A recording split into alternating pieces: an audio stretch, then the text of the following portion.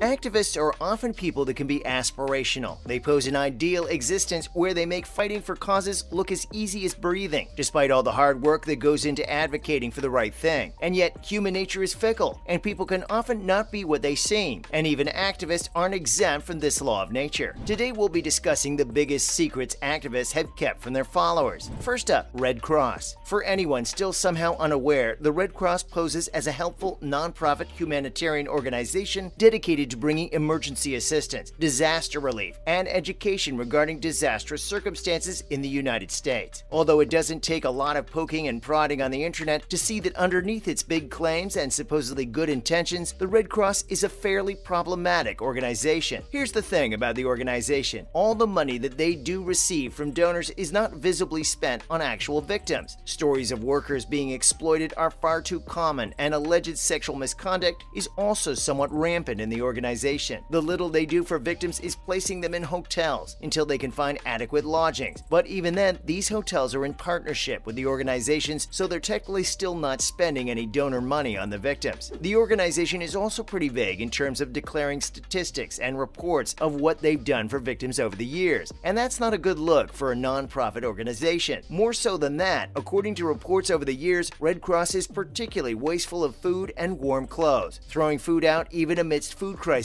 Next up, let's talk about the Hillary Clinton. Back in 2016, when Hillary Clinton lost the presidential election to Donald Trump, many people were incredibly upset. After all, Hillary becoming America's first female president would have been a massive step for America in terms of women's rights. Except there's always something shady happening in politics. Most of Clinton's campaign centered around her morality and her belief in freedom for all. So it came as a big surprise when amidst her campaigning and even after, scandal refused to part ways with her. As the wife of Bill Clinton and the First Lady of the U.S., Clinton had won mass support due to her support of various non-profit organizations and fundraising. She's even served as U.S. Secretary of State for a while there, and amidst it all, as you may have guessed, has been a part of her fair share of controversies, not least of which is the one associated with the Clinton Foundation. Before we get into it though, let's acknowledge that the foundation was initially found to be clean as a whistle back in 2016 when investigations first began. More than 87% of what the foundation receives from donors and fundraisers goes to programs and services the charity offers. But eventually, people started talking about Clinton using the foundation as a front for a pay-to-play scheme, where she sold access to movers and shakers in return for large donations. That's not even all though. Clinton has been linked to an email-related controversy, the infamous Whitewater controversy, and more. Let's now talk about Autism Speaks. Ask any able-bodied person if Autism Speaks is a credible organization to donate to, and they'll probably say yes. But many autistic people and their families vehemently despise the organization and would rather have you support any other autism awareness organization. Founded by a couple who wanted to bring awareness to the condition afflicting their grandson, the backstory sounds like a heartwarming tale capable of making adults cry. But for years now, Autism Speaks, according to people on the autism spectrum themselves, has been perpetrating and enabling misinformation about the condition as well as the people living with it. First things first, Autism Speaks doesn't help autistic people at all. In fact, only about 4% of their budget goes into helping individuals with autism. About 22% of their budget is spent on fundraising. Lack of proper financial systems in place would be one thing, but Autism Speaks also searches to end autism, which is harmful rhetoric. Most of the organization's budget goes into autism research, where they are trying, by all means necessary, to make sure mothers don't give birth to autistic children. But then again, you can't expect much from an organization that, for the longest time, didn't have a single autistic member on its board. It's one of the few disability charities that refuse to have individuals with disabilities weigh in on decisions made by the board. They hired an autistic author, but he too resigned because the organization supposedly has no respect for the very people who apparently help them. And we don't even have time to get into their disgusting marketing techniques. Now, on to Johnny Cash. Celebrities have always been grouped in with activists to the point where, more often than not, people may force famous celebrities to use their influence to speak up on issues they may not be fully educated on. Sometimes celebrities will pick certain causes and devote their influence and popularity to helping them. For Johnny Cash, the famous singer and songwriter from the 50s, his cause was prison reform. A veteran and an American patriot, Johnny Cash was the ideal activist. As a good Christian, he believed in forgiveness and reform, and above all, redemption. He sang that he wore black for the prisoner who has long paid for his crime. But behind that fairly tolerant facade, were you you aware that Johnny Cash was responsible for a devastating wildfire? Well, in 1995, he sparked a fire in Southern California that ended up burning more than 500 full acres. It almost even wiped out populations of endangered condors. He, of course, did end up paying damages, $82,000 to be exact. Just for reference, it would now, taking inflation into account, be over $500,000 today. Now, this isn't as dramatic as other activists on this list, but burning down half a thousand acres and wiping out a whole population of endangered species, all while talking about humanitarian reform, does read a bit ironic. We can't, of course, forget Rachel Dolezal. No list of scandalous secrets kept by activists cannot include Rachel Ann Dolezal. A former college instructor and a famous activist, Rachel Dolezal is most famous for presenting herself as a black woman when she was born to white parents. If you think claiming black ancestry is bad, you'd be shocked to find out that she also claimed to possess Native American ancestry, all falsely, of course. For years, Dolezal led a secret life in the Pacific where even her friends thought she was a black cis woman with a passion for advocating for the rights of black people, to the extent where she even became the former president of the Spokane, Washington NAACP chapter. She was a liar, though, as explained by her parents in June of 2015. They claimed that Dolezal was estranged from her parents and that she'd carried out a giant ruse, and the news became a viral sensation. A mere 2 months later, another scheme concocted by Dolezal was revealed by the authorities, where she had apparently received nearly $8,850 in public assistance from Washington State after she had lied again and claimed she had little income and needed financial assistance. In 2015, Dolezal changed her name to Nakiki Amare Diallo and was tarred with welfare fraud, perjury, and falsifying records for public assistance, all felonies. She was even advised in the 2 years that she received this assistance that if she lied or provided false information or failed to accurately report her circumstances, she could legally be prosecuted. The story has been huge on the internet, with many facets still unclear. Like, why would Dolezal lie about being a black woman or her income? We suppose some questions are just not meant to be answered. Lastly, we can't forget about Shaun King. Known as a big activist for the Black Lives Matter movement, Shaun King, much like Rachel Dolezal, came under heat for lying about his identity as a black man. In 2015, conservative media outlets published multiple claims and the contradictions within these claims made by King himself. They sparked a discussion on whether King is biracial at all, which is presented during all his endeavors. This resulted in King having to disclose multiple parts of his personal life to be proven honest and legitimate. King was a blogger at the time on the liberal Daily Kos and had been a very prominent face of the Black Lives Matter movement since the police shooting of Michael Brown in Ferguson, Missouri. Milo Yiannopoulos wrote in Breitbart, which is a conservative website, that Shaun King was in fact not biracial. The report even cited a whole birth certificate. King did respond, shutting down the supposedly false allegations, and said that the man on his birth certificate isn't his real father. From what we could find, there's no actual confirmation about what the man's race may truly be, but it does beg the question of why Rachel Dolezal and Shaun King's stories are so similar, yet the two can't be considered the same. Shaun King did claim that at the age of 8, he did realize he was very likely biracial, but did not know the identity of his father. Let us know in the comments below what you think. If you enjoyed watching the video, be sure to leave a like and share the video. Subscribe to the channel and turn on notifications by pressing the bell icon to get notified every time we post a new video. And we will see you next time.